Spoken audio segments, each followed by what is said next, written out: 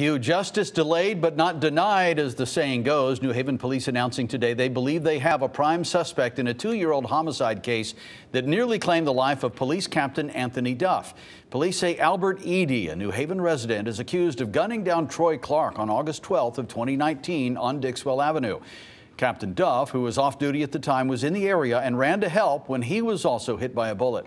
Duff spent months rehabbing before returning to duty. He has since retired. The family of Troy Clark has spent the last 2 years trying to get closure. It does not bring back Troy. It doesn't bring him back. But I can honestly say I'm not angry, I'm not bitter, but I can say that I am at a closure now, where I can rest at night that you guys took the time to get a murderer off the streets of Connecticut. Police also tell Fox 61 that robbery was the motive of the initial shooting. Edie is charged with murder, felony murder, 2 counts of robbery, and criminal possession of a firearm. And still to come.